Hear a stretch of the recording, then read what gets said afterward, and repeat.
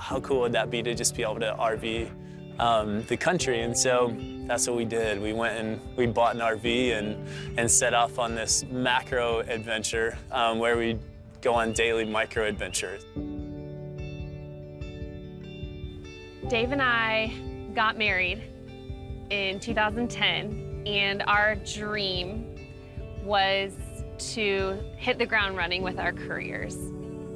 We had this idea that if we could work for X amount of time and build up our savings account, then by the time we were ready to have kids, we would have sort of the flexibility to be able to stay home more often with our kids and really focus on our family.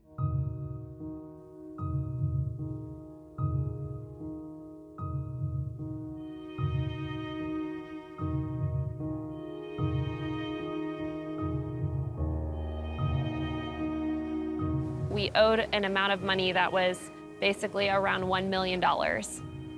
That was completely devastating to us because we had never seen that much money in our lives.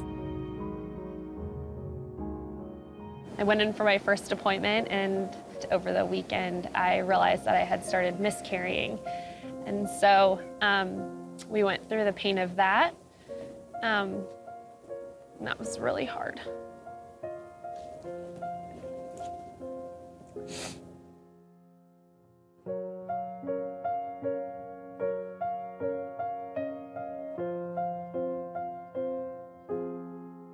We were pregnant with number 2. We're still going through all of these struggles financially. I think the house had been on the market for 1 week, and then Hurricane Matthew hit Florida and destroyed our home.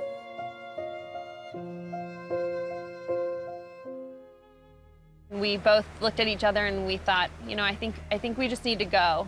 I think we just need to leave. I think we need to leave our house fully staged, furnished, everything, and just leave. Like, let's take the pressure off this house selling. We packed our bags, we got in the car, got in Dave's truck, and we left. You know, I think as Christians, we always sing these songs about, like, all we need is you. And it was one of those moments where almost like all we have is you.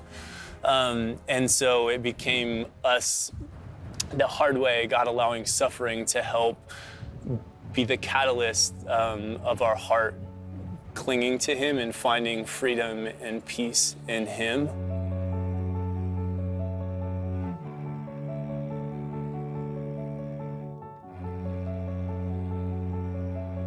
While we're driving, Dave gets a call from his buddy who's our realtor, and he says, hey, you got a full asking price offer on your home. Our house sold, which is so crazy. We just started to kind of reevaluate our life. 10 years from now, do we want it to be exactly what it was becoming? So we just decided to live simply so that we could simply live during this period.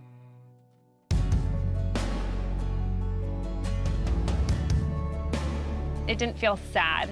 It felt more like a weight off of our shoulders. It felt like a relief. Everything that we need to live and breathe and survive is right here in this 28-foot trailer.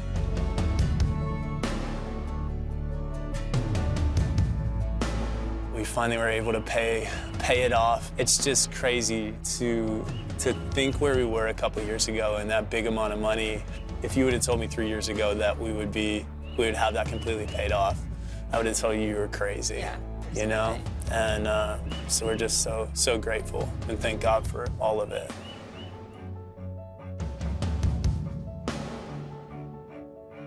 Whatever money we do make from social media, we've kind of vowed to give it back to our followers or give it to local churches through our travels, because we've really realized through all of this that, number one, our money is not our own. Like, our money belongs to God, and He can bless us with a significant amount of money, and just as quickly He can take it away. I think that as we're on this sloppy road of sanctification and, you know, the ups and downs of becoming slowly more and more like Christ, I think even with possessions and things and money in our culture, I think a lot of times we're looking for Christ to bless us, and which He does. But when it seems as though He's not, that doesn't mean that His love or affection or desire for us has changed at all. God just wants our hearts.